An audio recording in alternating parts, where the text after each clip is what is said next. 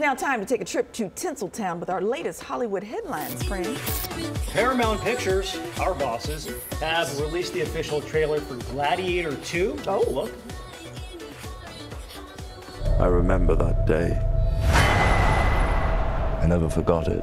That a slave could take revenge against an emperor. Where were you born? I don't know. I never knew a mother nor a father. You will be my instrument. Who are you? Denzel. Hey, Denzel. So they showed them filling the Coliseum full of water. Oh. And I was like, whoa, they really did that? And I said this to Caroline, there it is right there. And she goes, yeah, dummy, I've been teaching this for like 100 years. Did you not know that? I was like, no, they would do like water battles and people would cheer on and stuff. Crazy. Yeah. By the way, I'm sorry, I got the title wrong. It's Gladiator II Electric Boogaloo. Stop.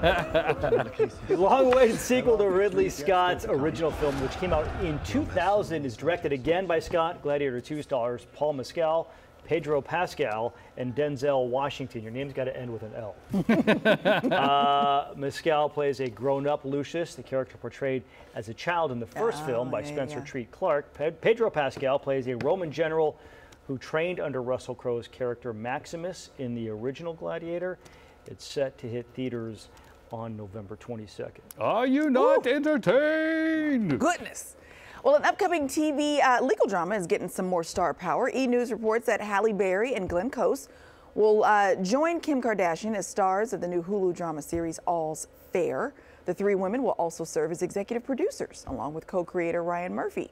In the series, Kardashian will play the role of a top divorce attorney at an all-female law firm in Los Angeles. No word yet on the roles that Berry and Close will play. And I couldn't remember if Kim had gotten her law degree. She did not. She finally passed the baby bar. Took a few times.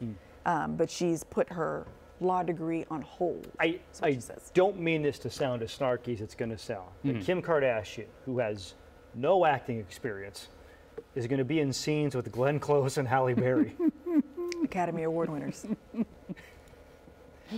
I mean, like, that's tough. Like, they're...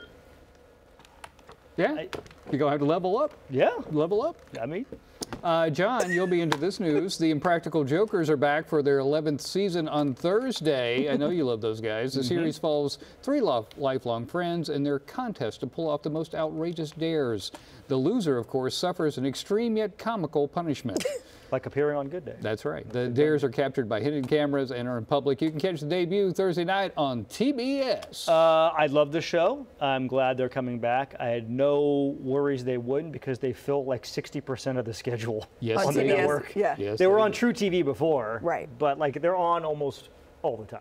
And it's always a good watch. And it's been the three of them for the last two seasons, right? Yeah. Yeah. Something happened. Joe Gatto left the group. It was all very hush-hush. Yes, it was. I don't know. Show's still funny, though. Yes, it is hilarious. My husband loves it.